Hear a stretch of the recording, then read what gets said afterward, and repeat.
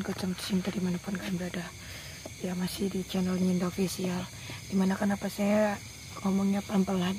Karena Mbak Ter, saya bawa kamu ke sini bukan tanpa sebab. Kamu tahu nggak? Bahwasanya ada yang nangis. Ya itu dia yang saya bilang. Mat Golo membawa Ika ke tempat baru. Sepertinya ini tempat dia bersemayam atau beristirahat. Sebuah tempat, sebuah gubuk. Dan kenapa saya bawa kamu ke sini? Agar kita bisa mantau dia. Oke, sebelum kita lanjutkan perjalanan kita, saya mau sapa-sapa netizen dulu. Saya ngomongnya pelan-pelan ya netizen, tapi pasti denger kan? Insya Allah denger ya. Saya ini baru tadi kita kesini juga udah ngelawan mat ya Mat ya, sampai tangan saya berdarah kayak gini, tapi nggak apa-apa. Yang penting kita udah dapet tempat barunya mereka.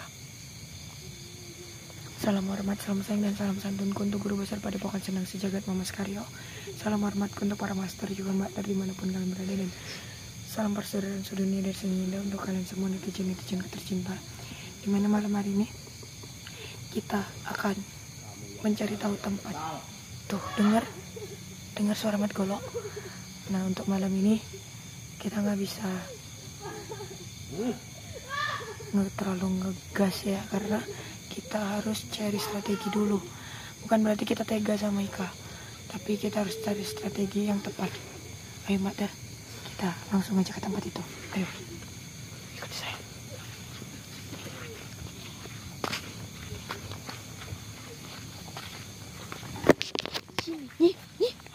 Sini. Kita jangan bersuara ya. Gara-gara kamu, nyawaku terancam. Kenapa kau takut? Kembalikan ibuku.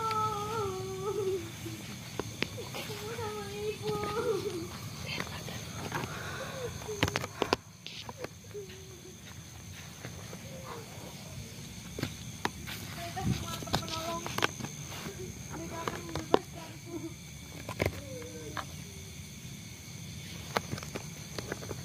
Balik. Terangin. Balik.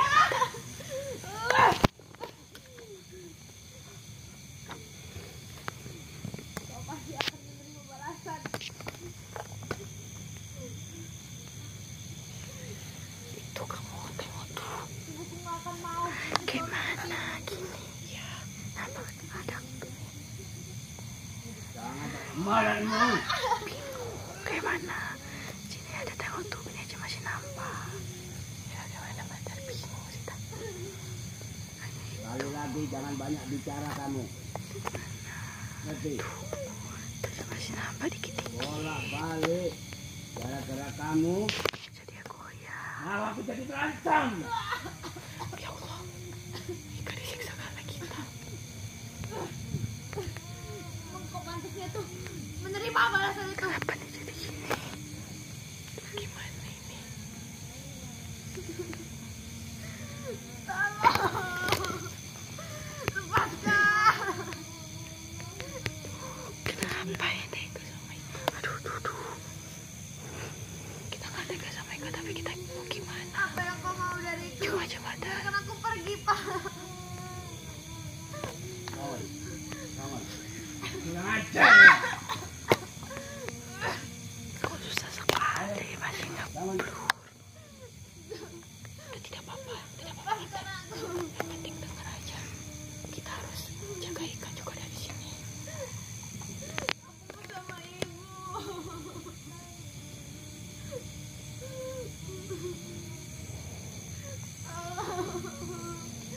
Mas, guru. Tuh, Ika kasihan banget Mat Ter. Tapi kita nggak bisa ngapa-ngapain. Udahlah, lepaskan aku. Saya juga bingung kayak gini Mat Ter. Orang kuat sepertimu menahan anak kecil sepertiku. Kamu nggak ada gunanya. Hati-hati Mat Ter, Yang awas. ada gunanya itu Awas di ibumu. mana? Tuh, Yuli yang biadab itu. gini tuh, tengok tuh pinggir sana. Ngerti kamu? Ayo Mas Golo. Ada Kang Mamas. Mas, Mas. Ada Kang Mamas. Apa untungnya kamu menyiksanya terus? Nggak mau saya tolong. Andai kata kamu merasa memang itu anakmu, seekor harimau yang ganas sekalipun tidak akan mungkin memakan anaknya sendiri. Kenapa ini sama kameranya? Kenapa Bapak blur aja? Atau kurang gelap? Belum, Mas Golo, santai. Jangan terlalu panik. Aku tahu kamu sudah mulai panik dengan keadaan yang sudah terjadi ini. Dia kalau dicium nggak bisa. Hilang akalku. Hei, Mas Golo. Halo. Jangan kamu siksa dia. Mari kita ngobrol, kita berbicara-bicara dan berbincang-bincang. Ada Kang Mamas. Cuma Silakan, baca. duduk. Ternyata kamu sudah mulai ketakutan. Dan kamu menyiksa anakmu sendiri hanya ingin melampiaskan amarahmu terhadap kami. Jangan. Guru, hati-hati guru. Kamu diam sedikit. Pertahankan diri kamu. Kasihan sekali. Tapi saya bingung mau kayak mana. Kenapa kamu terus menyiksa anakmu sendiri, Mas Golo? Syukur deh ada Kang Mamas. Jadi ada yang nolong Ika. Begitu tega kau menyiksa anakmu sendiri.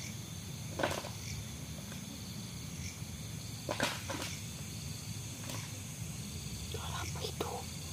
Gak tahu. Kenapa kamu melakukan itu?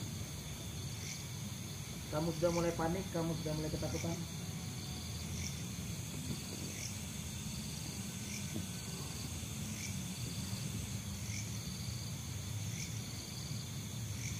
Ingatlah, Mas Golo. Jika semut itu terancam, Kok kayak semut itu hujan? tetap akan bisa bertahan dan memanggil teman-teman. Mati satu semut, maka akan datang semut Aduh yang sakit lain. perut saya nih. Begitulah kamu. Kamu tidak akan pernah berhenti menyelesaikan dan menghentikan dari perbuatan. Kamu ya.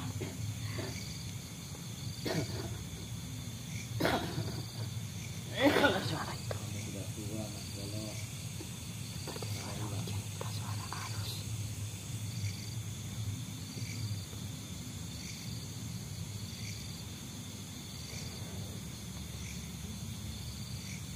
Aku tidak ingin bertarung dengan kamu.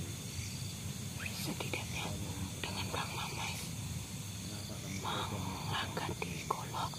Dia tidak menyiksa Ika. Kenapa kamu goyang terus? Kata bukan siapa-siapa dia. kita ke sana lah. Nah, kemana situ? Ya udah. Aku tahu sebagai ayah Ganti. yang menyiksa dan membuat dia seperti binatang. Di mana anakmu? Yuli yang biadab itu. Nah, gini kan lebih nyaman. Kenapa kamu salahkan? Yuli.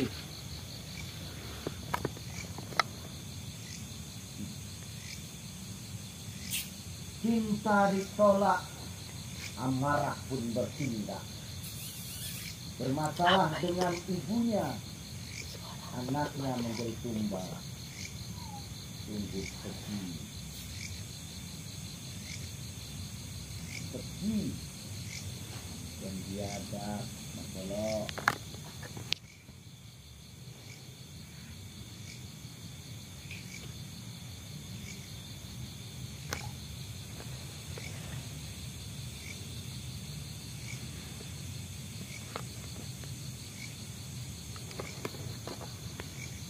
Kamu masih mencintai Lili? Teringat kamu masih mencintainya.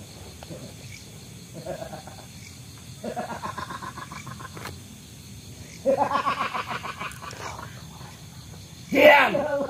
Mas Golo. Ternyata kamu kamu masih menyimpan rasa terhadap Yuli, lalu kenapa kamu bisa? Kamu bisa membuat cara kamu sendiri sebagai seorang laki-laki untuk bisa mengambil hatinya kembali. Bukan melampiaskan amarahmu dengan anaknya. Karena bagaimanapun dia darah dagingmu, Mat Golo.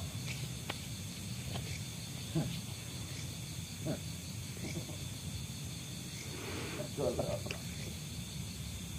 Aduh. Kamu sudah tua, Mat Golo. Napasmu juga dengan kami. Kesaksianmu yang sungguh luar biasa ini tentunya tidak ada apa-apanya jika Allah menilai dengan perbuatannya seperti itu. Semua yang kamu ajukan itu nol. Semua yang kau jalan itu akhirnya hanya nol. Aduh, capek. Belum, Mas Golo. Saya tidak mau bertaruh. Sebagai seorang kesatria, tentunya tidak akan melakukan hal-hal yang tidak terpuji, yang tidak disetujui oleh musuhnya sendiri. Maka dari itu saya datang cuma ingin ngobrol, nggak ada lebih dari itu.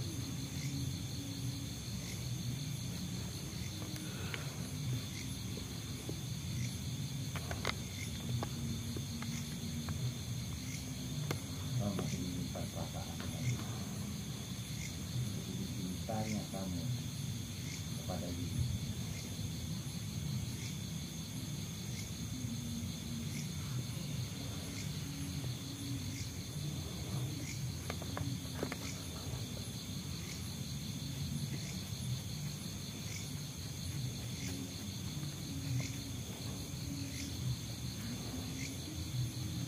Itu banyak sebetulnya. Kenapa Yuli yang melihat ini? Itu bukan urusanmu. Iyalah, kamu tidak mengurusi orang pacaran. Aduh. Tapi paling tidak aku bisa membantumu mungkin, Mas Golo. Kelebihannya sangat luar biasa itu. Dingin sekali. Itu sangat baik dan sangat terpuji jika dimanfaatkan untuk membantu orang lain. Tapi nyatanya melakukan hal-hal yang tidak terpuji.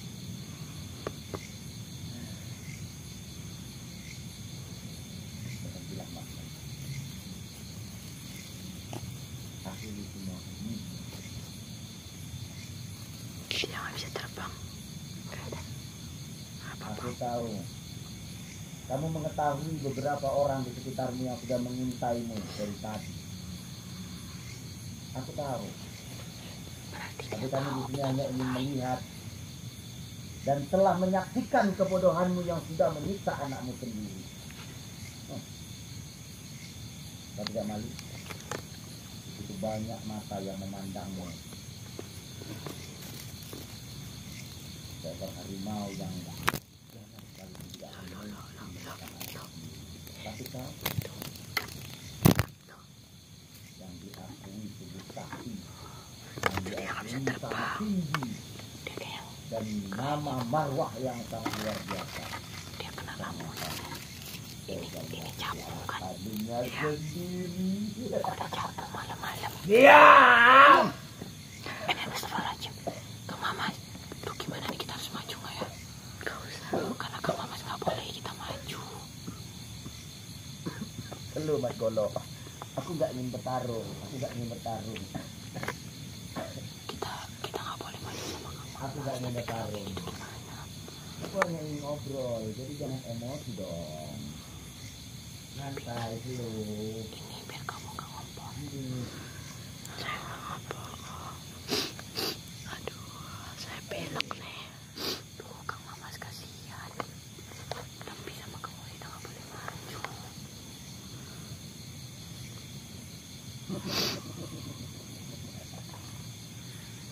Tuh Kang Mamas jangan emosi dong.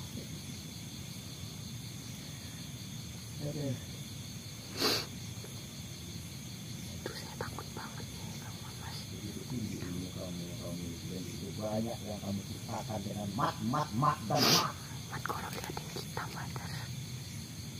Mat boy, mat jan, mat kuling, Dia tiba-tiba kehadiran ini siapa? mat olo, Mother, mat dia nengok kita, sumbe, Mother. Kita pergi dari sini, mat Mother. petel, Aduh. mat tuel, Kita sebentar lagi. mat lembu. Tapi dia nengok kita. Lembu kau. Aduh, Kang Mama jangan buat dia. Jangan buat dia marah dong. Salah, mat. Kamu emosi slow. Jangan kamu emosi dengan saya. Aduh. Kang Mama jangan buat dia kalau emosi. Aduh. Gimana sih Kang Mama nih? Dia nengokin kita, dia nengokin kita terus, Mother. Caramu dan tingkahku tidak salah. Wajar kalau banyak yang ingin menjatuhkan bahkan dari zaman Kok dia sudah kita menjadi takutnya nanti kita diserang sama dia, Mother. Jadi kita pergi dari sini. Udah ada Kang Mamas kok. Ya udah, ayo. yang tidak cukup dikenal di Pulau Jawa.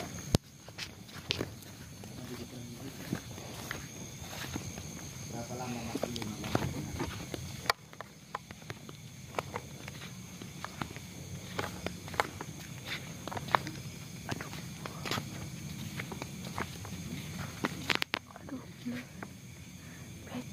Gimana ini jalannya? Aman.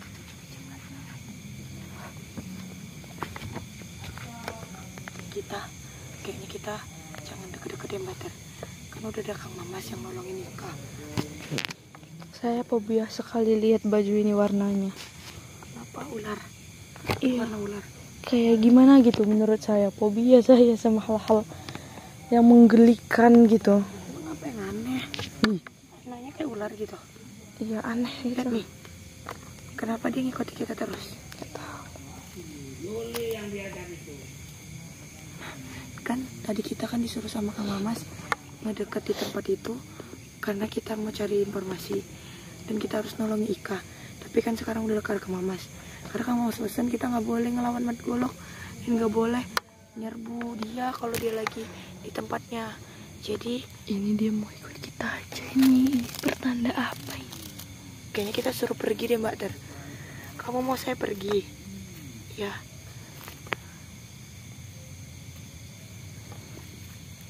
Karena udah ada mau Kang Mamas.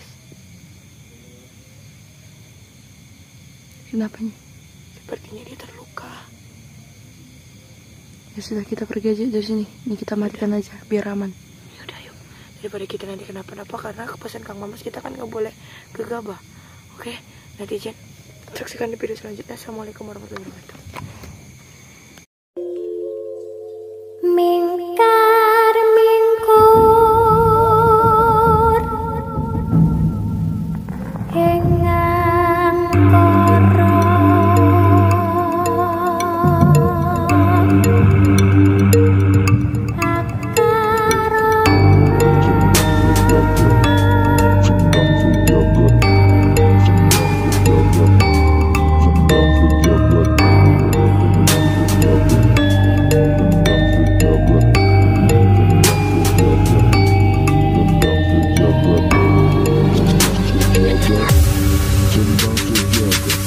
Ayo sedulur lan konco, amalane tetep diwoco. Sing diparingi Mamas Karyo, ben diadoh sifat tangkoro.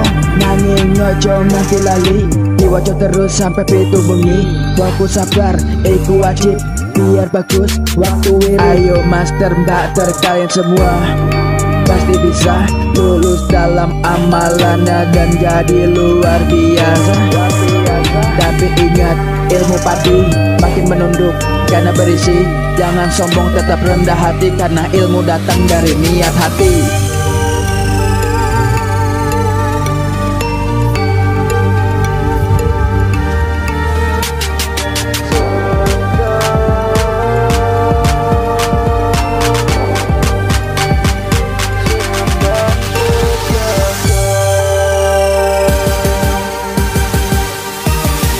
Masih bersama kami di sendang sejagat, pada epokan hebat tanpa latihan yang berat. Alaman lengkap adi langkat, stabat Progot. Mari belajar master bater, ikut PSS biar pinter. Ilmunya banyak dan bermanfaat, ini ilmu baik bukan ilmu sesat. Cintingo mugi maring Gusti, ojo simpen dendam mirin jarawati ketui. So ikhlas sabar lan tawakal, ilmu bisa mancing gawe bekal. Ojo njaluk nanging kudu sabar, mergo ilmu iku koyo kembang mekar. Kabeh iso mergo ono proses, tetap semangat master bater salah PSS.